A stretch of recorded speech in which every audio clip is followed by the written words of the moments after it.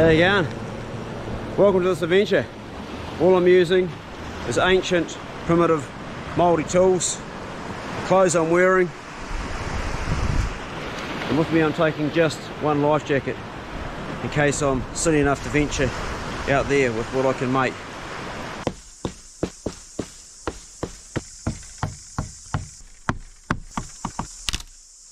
Cut down one tree and plant two.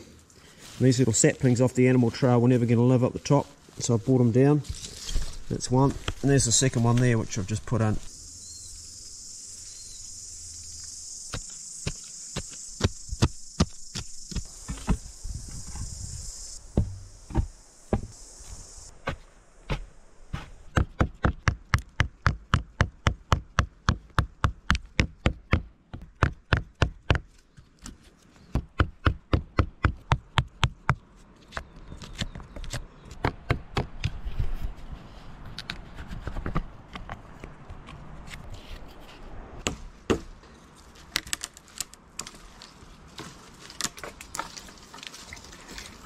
I found this beautiful greenstone chisel when I was living in the bush at 15 years of age.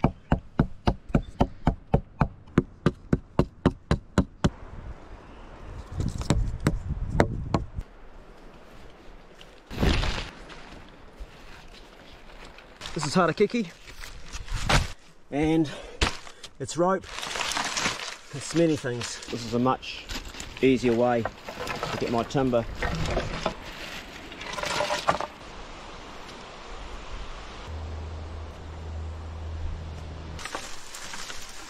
And we're just about at the hut.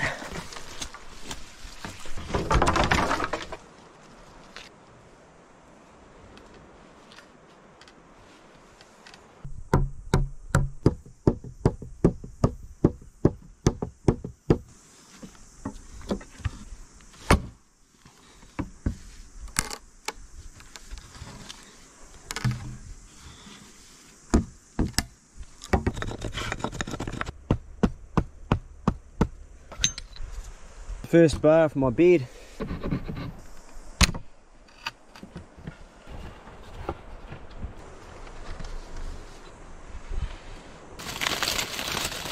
cut each piece of canvas right at the base.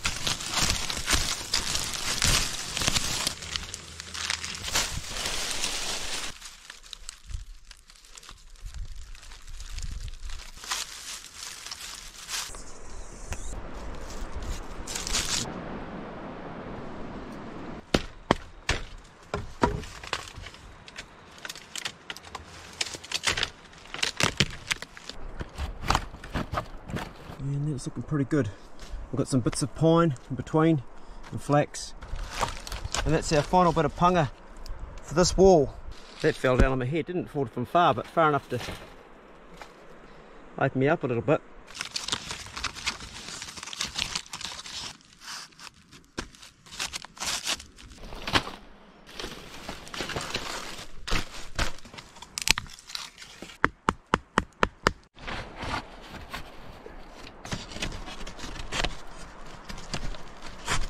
Each piece of clatty or flaxwood is split and bound with a piece of flax. Half hitch, and it's secure. Now we have a space in our room which is a bit more private, and then during the daytime I can use it and take it away from here and put it at the front of the hut as sort of a lean-to, keep the sun off when it comes down here. Well, she's not flash, but we can stay in that, and that's what we're going to do for the next 7 days because the weather's looking really good.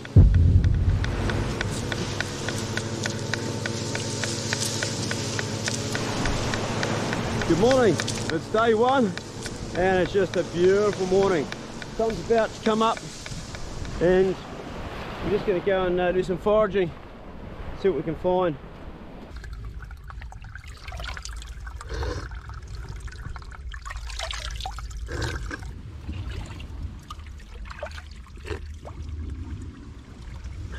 This looks like a piece of beef bone. This is actually a really good score. Still pretty tough. But I've got some splinters, and with that we can make a gouge and get it sharp at both ends like this. we put flax around that there, and that's it's lodged in the fish's throat. Good score.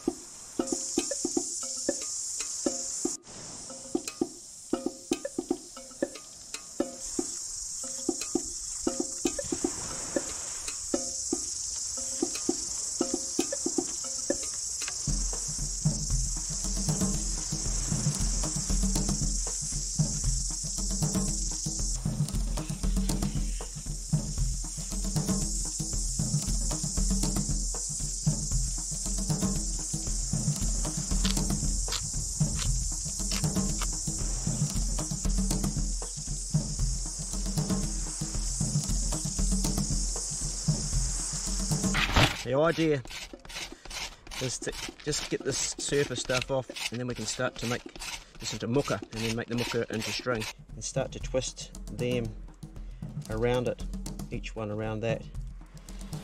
It's going to be a next long piece.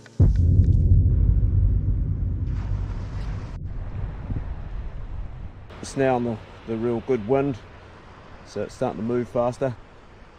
Well, there's fish jumping by it right now. Well, the Kentucky itself works good. It got the line right out there, and I've got plenty of line, but I didn't catch a fish. Not to say you can't catch a fish, but I didn't catch a fish this time. We're harvesting these Pacific oysters.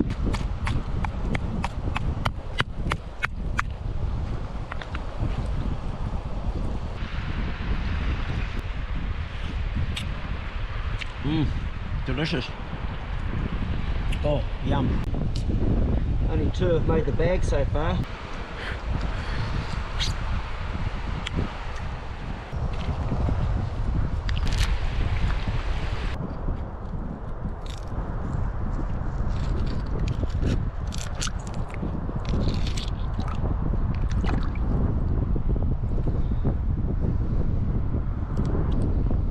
Wild blackberries, a great antioxidant, high in vitamin C, and delicious. Very good for you, very healthy.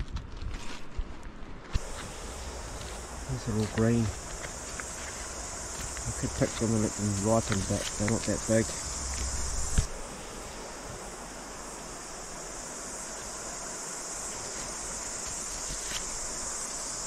This is the kawa berry. Sweet, edible. It's actually a diuretic, but it also has anti-inflammatory qualities. It's going to help my swelled up thumb. Don't eat too many, otherwise you'll poop and pee a lot. Something bit me in my sleep last night. Oh, shit.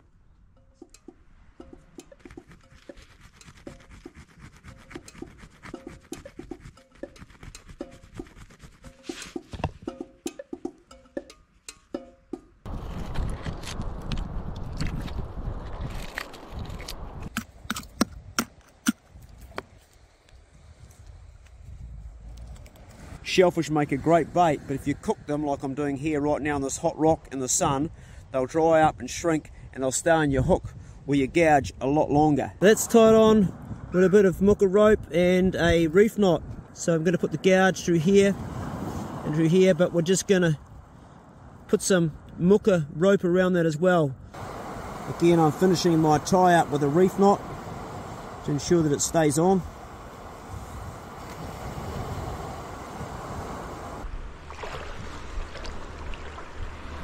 Nothing. It looks like there's been a fish on there, but it's all tangled and it's got off. Oh, we got fish! We got fish! Woohoo! Oh, you beauty. She works. Oh. Gouge works, the hook doesn't work. We have fish, and that is legal. There's my hand span there, and 2 fingers after that is 25, and that's about a 27.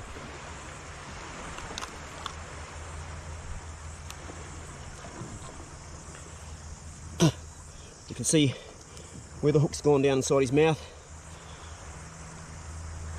Bloody hard to get out too. Shit, that works.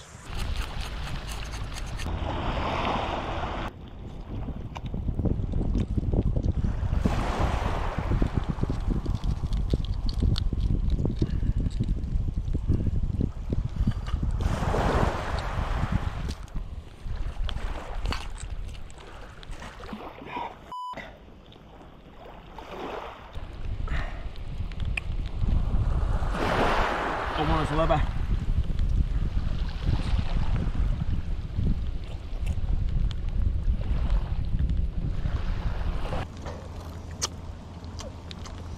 Oh, that's good.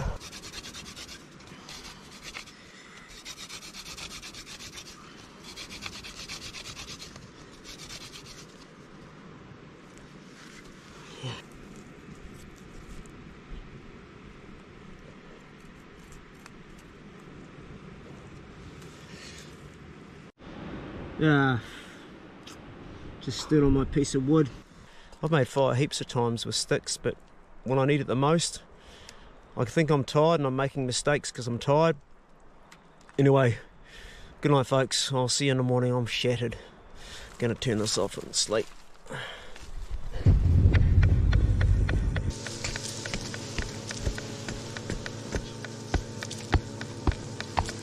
Mullion, manuka bark, mahaui, and mahaui to stabilise it, and a stick for the dust. Right, we'll come back in about probably 3 minutes. It's going to take a while to build up some dust and smoke.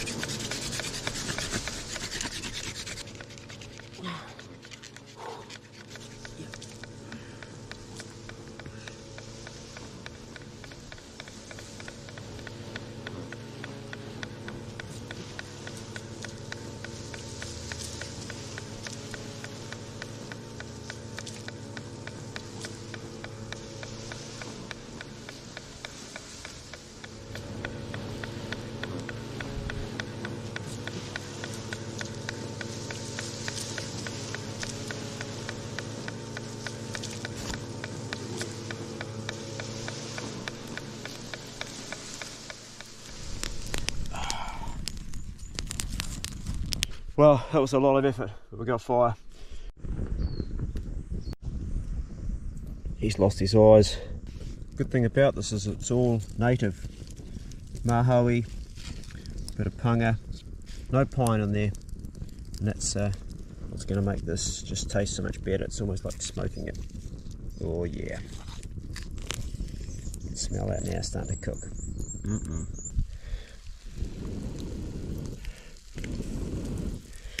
Nice hot embers, and our rocks pretty much frying our fish on it. Oh, that's just about ready for eating, I think. I'm a hungry boy. Oh, next level.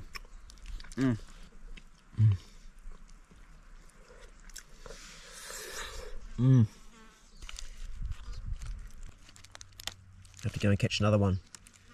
I think I'm going to try and build a boat.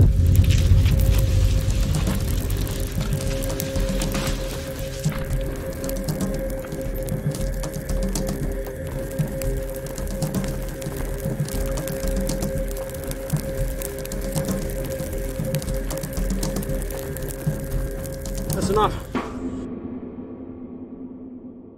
It's about 10 in each bundle I'm making. Tie them with flax at each end. Strong. Go through here. And then I'm splitting the end like this so it becomes two. And I'm going to go under one of the stalks. Back around. Just keeps it tighter. Back through. Making a reef knot here, keeping everything really tight. I'm using my toe to hold it. That's our first two bundles together.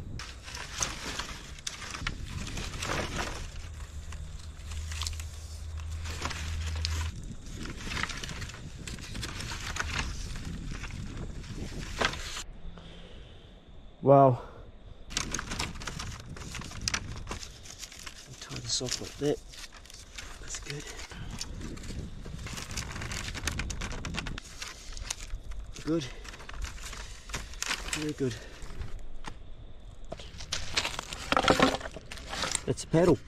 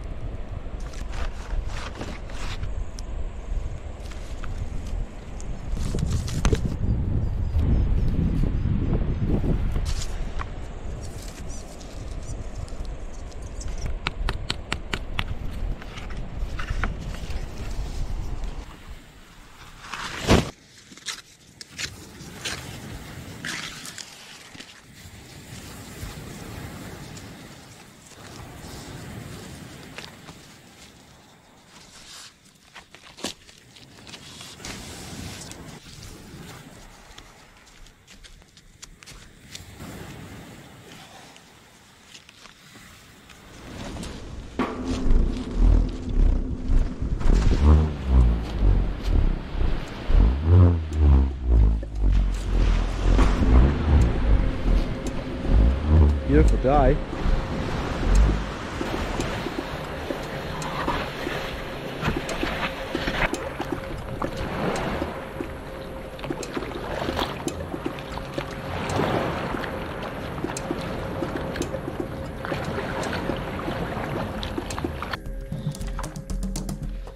There's a couple of birds working just over there. They're catching kahawai diving.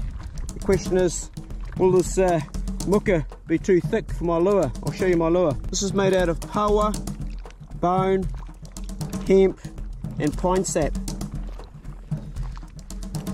I'm a little bit skeptical about my strands hanging off it. It might be too much. Got a slight offshore breeze, about 4 or 5 knots. I've got the sail up and I'm just correcting myself. You see point just over here. I've gone down the coast a wee way. Fish just jumped right beside me here, so I'm going to put the lure back out and hopefully that can smack it.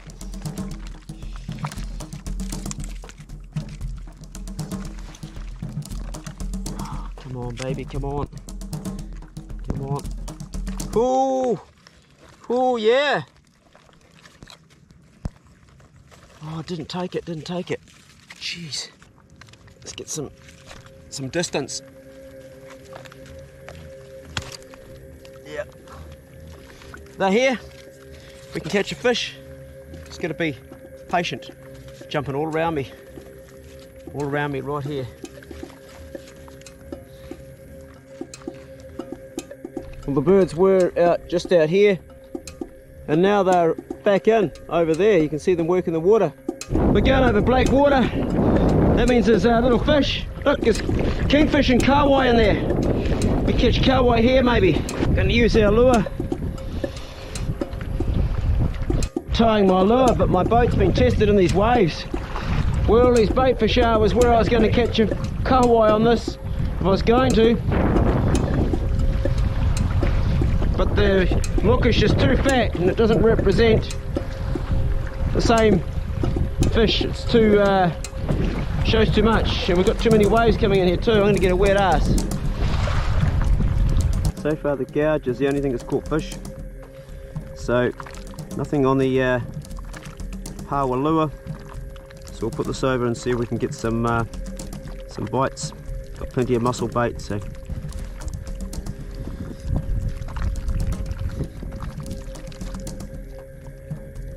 I'm using dual mocker because I don't want to break. Well, the wind's come up, we're moving quite good. She's actually taking us along probably about, I don't know, 2-3 knots.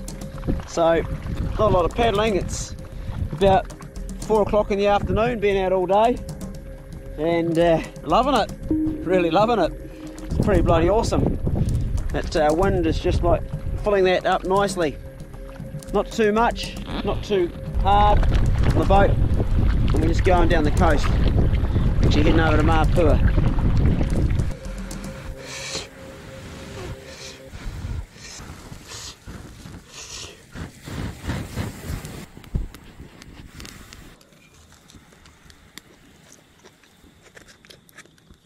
I've developed a huge respect for Maori that lived here in Aotearoa and fished using just primitive tools. It's so hard. Everything's 10 times as hard.